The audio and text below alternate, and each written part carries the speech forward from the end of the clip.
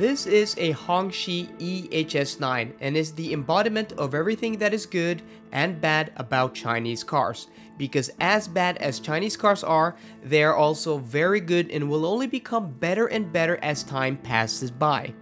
10 years ago, nobody in the West had even heard about Chinese automakers like BYD, Geely, Hongqi, or NIO. Today, these are household names in many European countries. The EHS9 represents perfectly everything that is good about Chinese cars. It drives as nice as anything made outside of Europe and is built and put together better than many European cars and offers incredible value. This enormous, luxurious electric SUV with a huge 120 kilowatt-hour battery will run you 110,000 euros fully spec'd. For what you're getting in terms of luxury and features, nothing even comes close. But as good as they are built, as good as they are to drive, they're also equally as bad to live with and to use on a daily basis. After having driven many models from brands like NIO, BYD, and Hongqi, this is my experience. Just a quick disclaimer guys, I was supposed to film this video earlier this week when I actually had a Hongqi EHS9 on loan, and a lot of the segments in this video I was supposed to film in that car and show you guys firsthand. But I became sick and I had to postpone this video to the end of this week when the car was delivered back to Hongqi. So I filmed this in 3 different European cars and also used some clips from my week with the EHS9. So I hope you guys still enjoyed the video.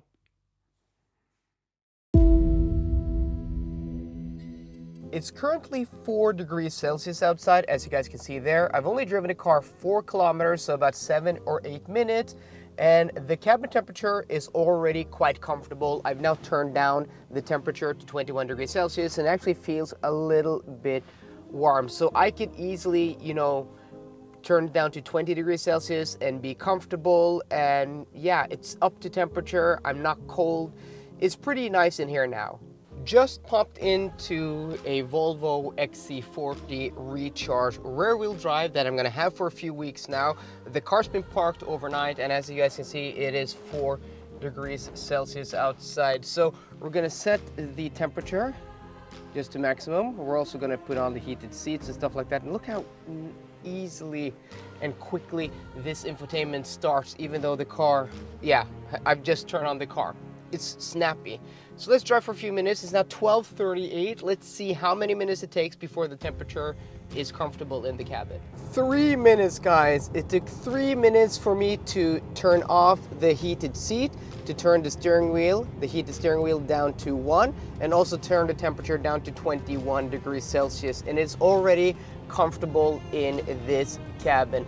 Of course, this is a Volvo, which should be better built for colder climates, and that shows because it was quicker to come up to temperature with the seats, with the steering wheel and the cabin than the Volkswagen ID.4 GTX. But compare this to any of the Chinese cars I've driven, especially the Hongqi. I've driven that multiple occasions, and it was the same story the other day, and that is it took like 20 or 25 minutes for the car to warm up properly in the cabin. Yes, granted, it is a bigger cabin, but it's strange. Also, the heated steering wheel and heated seats took longer time.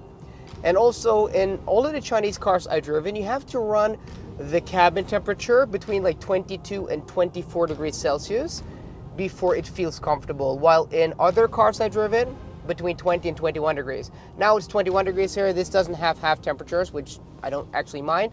But putting it down to 20 degrees Celsius, it's still gonna be comfortable in this cabin. This is a completely base Volkswagen ID.4 GTX with the standard stereo. There is an upgrade over this called DIN Audio, which is actually pretty decent, but this is the base stereo system and is actually not too bad.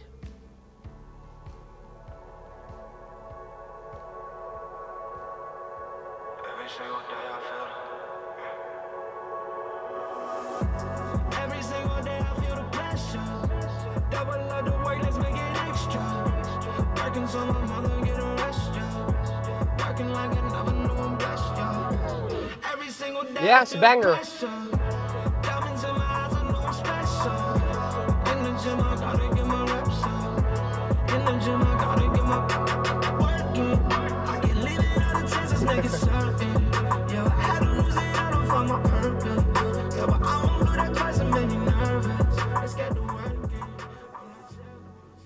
I actually like that song. I just downloaded it. I haven't heard it before, but that's a banger.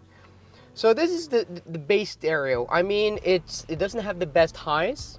Also, the mids not the best, but actually the low downs. If you don't play the music very loudly, it's actually pretty decent. It has pretty decent punch.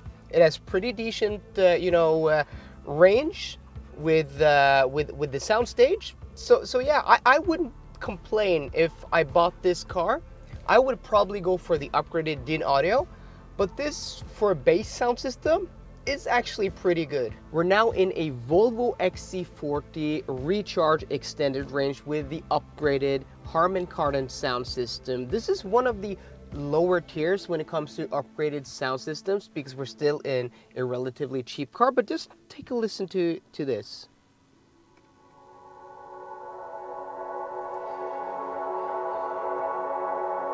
Every single day I feel it. Every single day I feel the pressure. Double up the work, let's make it extra. Working so my mother get a rest, yeah. Working like I never knew I'm blessed, yeah. Every single day I feel the pressure. Diamonds in my eyes, I know I'm special. Yeah, so this is clearly a step up from the ID.4's standard sound system, more speakers, more power, a much wider sound stage. I mean, the high ends here and the mid ends are in a completely different league. It just opens up the song. It just makes it so much more airy and roomy, and also the down low bass is a lot tighter and more accurate. So this is getting pretty decent, but let's hop into the Taycan with the Bose sound system and take a listen to that. Now in the Porsche Taycan with the Bose sound system, and just a disclaimer guys, I mean these audio tests I'm doing now, you're not going to be able to get a real gauge because of my microphone, because of your speakers, my gear, and it may sound a little bit different now because I've switched to my lab mic, which is a much more high quality microphone than just putting the Rode on my jacket, which I did earlier because I forgot the lab microphone. So just a little bit of disclaimer there. But let's put on the song again and I'll just take a quick listen here.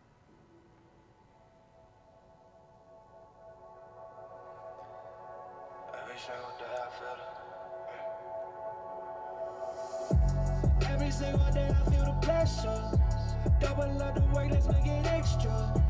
Working so my mother get a rest, yeah. Working like I never knew I'm blessed, yeah. Every single day I feel the pressure. Diamonds in my eyes, I know I'm special. In the gym, I gotta get my reps up. In the gym, I gotta get my work in. I can leave it out of chance, let's make it certain.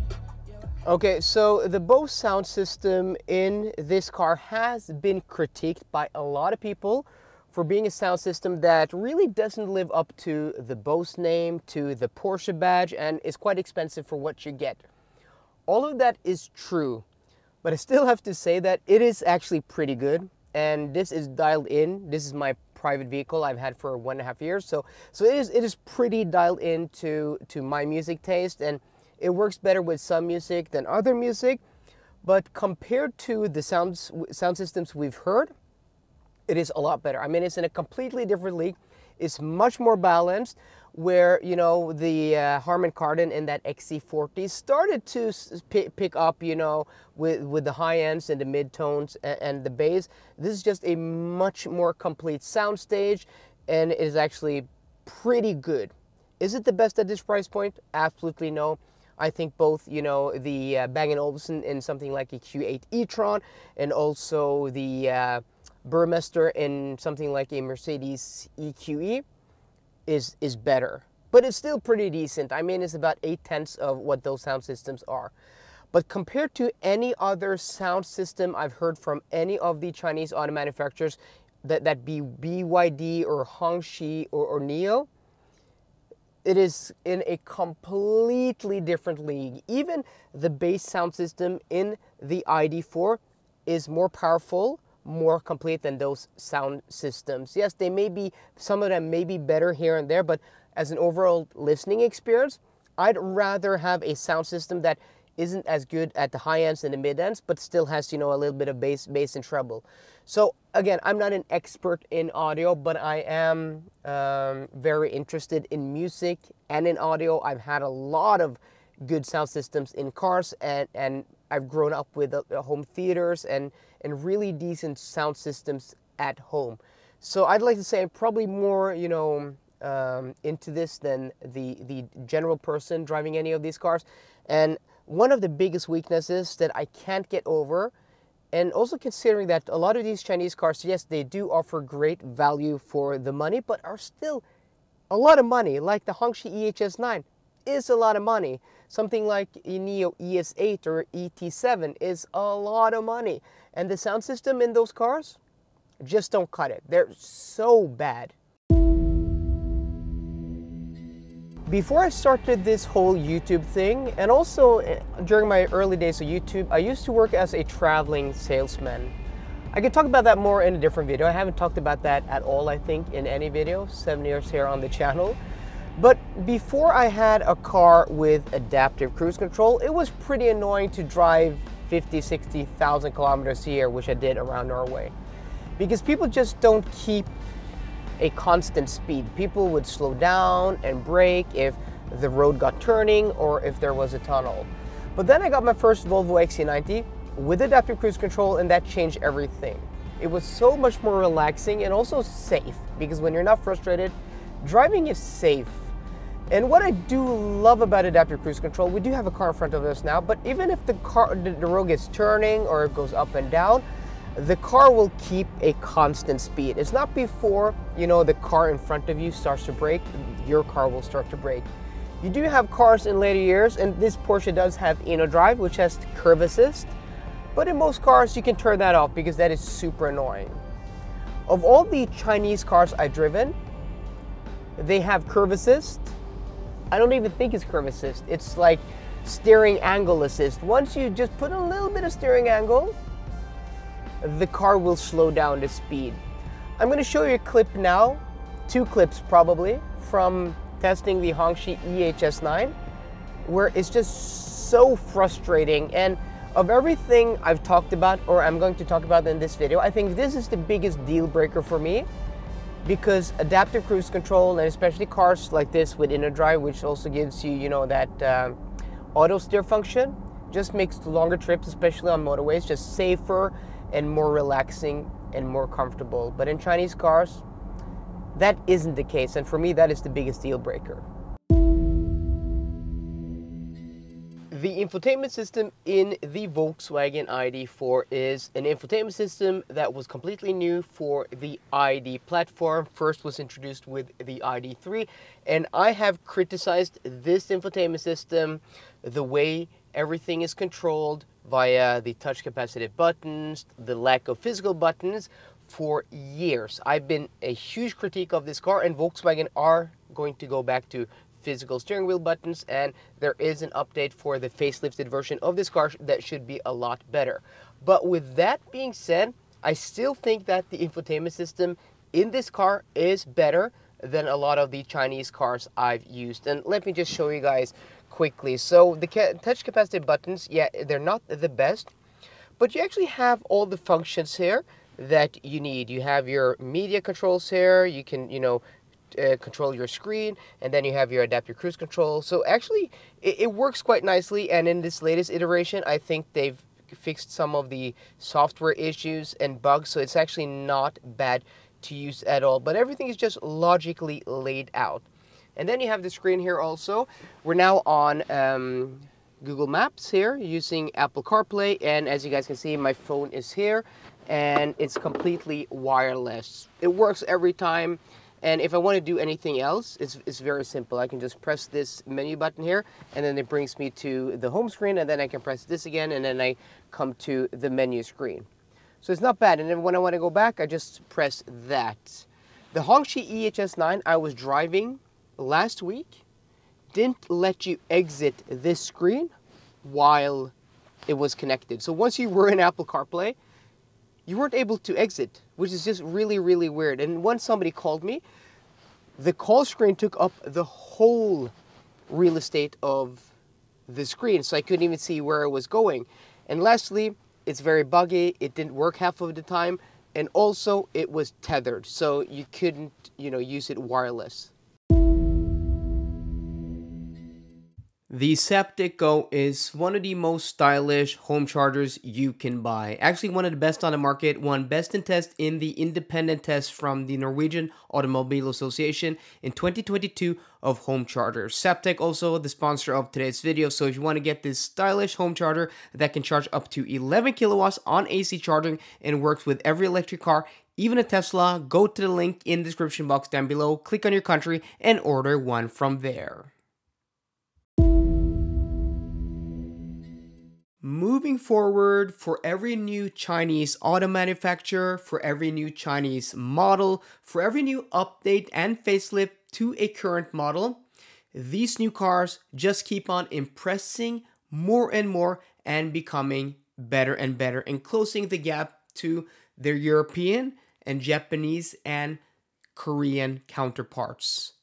I'm pretty sure once the Chinese figure out how to make working adaptive cruise control that doesn't slow down the car annoyingly once you just put in a little bit of steering angle, once they figure out how to make proper stereos, and how they figure out to make properly working infotainment systems and screens that actually work when it's bright outside, because some of the screen qualities in some of these cars just isn't up to par. Once they figure out all of these niggles and bugs and hurdles, I'm pretty sure I'm going to be making a video of how good they are. Yes, they are good, but to live with on a daily basis, I think a lot of these things I've mentioned in this video is a deal breaker. Just go watch some of my Neo videos where I titled the video, The Most Annoying Good Cars That Exist, because they're really good, but at the same time, super annoying and frustrating to use and to live with. So guys, I hope you enjoyed today's video. If you did, please drop me a thumbs up down below. And for more car content, as always, please subscribe. See you guys later and goodbye.